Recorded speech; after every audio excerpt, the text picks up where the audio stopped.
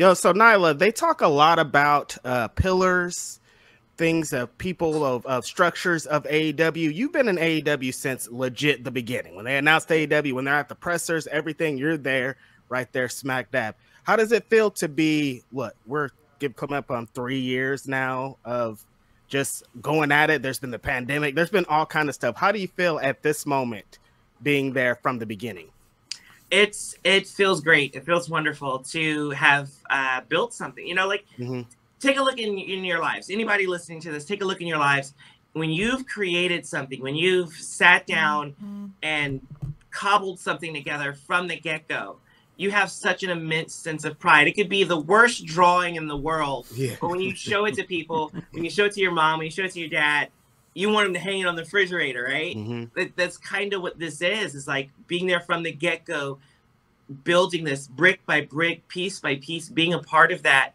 We're proud of it. Like, we want to show it to the world. We want everyone, TNT, TBS to put us on their refrigerator, you know, and that's it. It just fills me with such pride to be a part of that.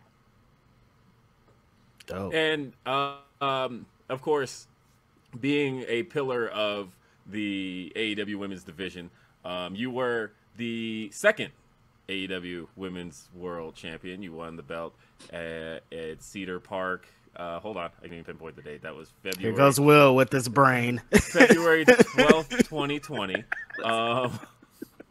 And of course, you know that I remember that entire episode of Dynamite vividly, but specifically that match I remember vividly. You and Riho just kind of went out there and killed it and built upon the previous match, which is one of those things that we here on Grapsody have been tend to commend you for as a whole, that you tend to build on your previous matches.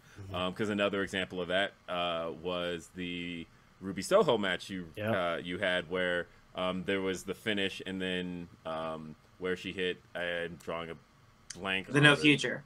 Yes, thank you. And she hit that off the top rope, and then the second time around, you held on to the top rope. She misses it, and then and you finished her because I'm smart.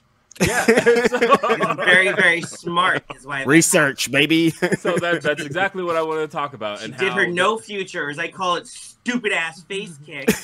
Yeah, that jacket kept trying to get in the way. Jacket time. Man. It was jacket time. Man. I still have like holes in my hands from all the little pins. Like, if you go back and watch the match, like I'm like selling my hand throughout the whole thing, like that hurt. Like those little tiny pins, just like, she's sneaky, that Ruby. So I think she did that on purpose. She's like, yeah, I'm gonna tighten the sleeve. Anyway. So when you think about your return matches, is that something that you're very cognizant of building upon previous finishes, previous spots? Oh, for sure, 100%. It's foolish to ignore things that have happened in wrestling. I feel it's a big insult to the fans, to the audience, to do that. It's a bit lazy to kind of revisit something in a way without changing it, so to speak. And there's room to do repeats, if you will. It just has to make sense. You know, that's my whole thing, is make it make sense. And then that's pretty much it. Like, I wish I had a better answer for you, but yeah, like, I think it's a very important thing to kind of revisit your past and figure out ways to punch things up, because you may have thought of something in the moment. You go out there and hey, it lands great, it works out great, but hindsight's 20/20, and you're like, I wish we had done that, you know. So down the line, maybe something else to do later.